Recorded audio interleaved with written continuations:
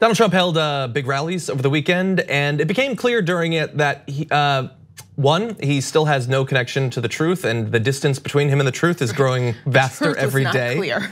And two, I think I'm beginning to get a better idea of his electoral strategy. So obviously, like, plan A is caravans, brown people are scary, go with that. B is probably just appealing to white nationalists as much as possible. But I think C might be abortion. It's not something that he's talked about a lot in the past, but it does get right-wingers fired up. And there's been a new form of lying about abortion that's become very common on the right over the past couple of months. And Donald Trump made a reference to these new theories about abortion, and here is a section of that. The baby is born.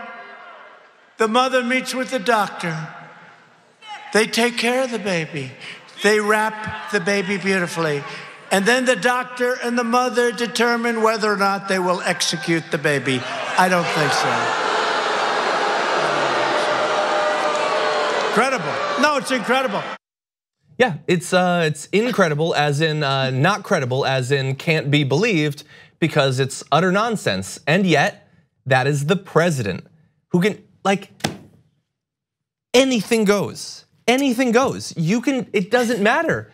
It's not like a lie isn't like misstating a statistic anymore or anything like that. It's not even being unfair to a person's argument when describing it. It's just make up whatever you want.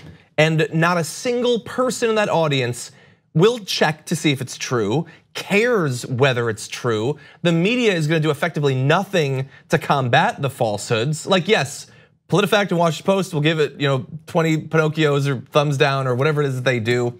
But even the New York Times tweeted, fact check, at a rally on Saturday in Green Bay, Wisconsin, President Trump revived an inaccurate refrain about doctors executing babies.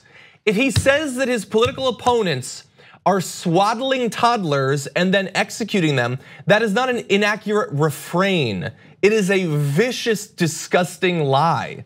And the New York Times can't say that. It's not even, by definition, it doesn't even make sense. Like abortion, the definition is in the word, abort, like abort mission. The mission is birth, okay? So you can't have an abortion if a baby is actually born. Yeah. And then he is actually describing random murder and calling it abortion. That is not a thing. He is actually describing like what happens. He's describing murder. Yeah. And it just takes me back to, they give it other words, so just to try to make it seem like it's not ridiculous. This was what Meghan McCain was talking about when she was screaming, infanticide? Yeah. This is crazy. Yeah, it is crazy, and it's not based in anything. It's like, and I know that they don't care, and really, they don't even need to go to these lengths. They think that any abortion is the most horrific thing that you can possibly do. I get that, but that's not good enough anymore. That's not good enough to get their people out and to vote based purely on this, considering nothing else. They need something even worse. And so they've convinced themselves that now what a woman wants to do when she wants to have an abortion is she wants to be pregnant for 9 months, go through that entire thing, birth the child, wrap it, and then decide to kill it. That has no relationship with reality whatsoever, but that's what they're running on. I mean, I could just, like, you at home, just make up, what's the most ridiculous lie that we could try to win an election based on?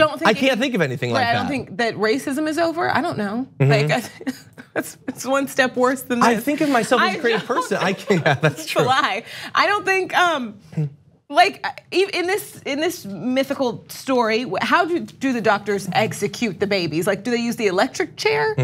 Do they use lethal injection? There's no details because there's nothing. Do they shoot them? I don't know. There are no details. And also, can we see that video one more time? Just not like just the video. Just see, because I'm a child.